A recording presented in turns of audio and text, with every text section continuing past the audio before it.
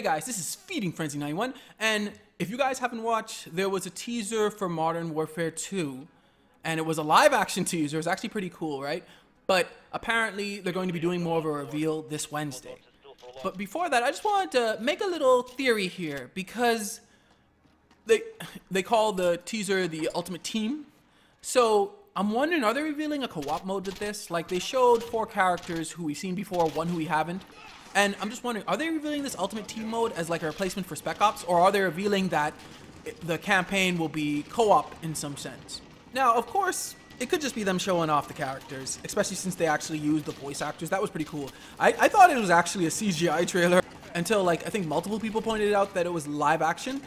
It's cool that they actually use the actual voice actors to actually play their roles in the live action teaser. But let's just say they are revealing some type of new co-op mode.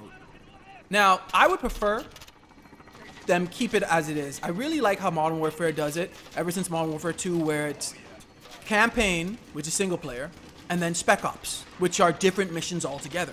It is really cool to have a separate co-op campaign, or whatever you call Spec Ops, in my opinion. I mean, yes, it would be easier for them, I believe, in development, to actually just have the campaign be co-op. Because let's just say for most of the campaign, you're basically just with that squad. They could easily probably just make it co-op if the squad is basically always there. And it would probably be easier than making up a whole new set of missions for Spec Ops. Even if they use similar locations or even the same locations, making up a whole new set of missions is probably a lot more work. But I still prefer how Modern Warfare has been, that campaign, Spec Ops, multiplayer, and of course Warzone. But I guess that's more shared between many of the new Call of Duties now. So I would prefer if they kept Spec Ops, or if this Ultimate Team mode at least was like a replacement for Spec Ops. Because I wouldn't want them to actually just put 4 players in the campaign.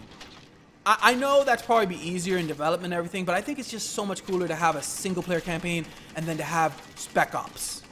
But what do you guys think? Do you guys think this is even announcing any type of new mode or talking about a mode at all?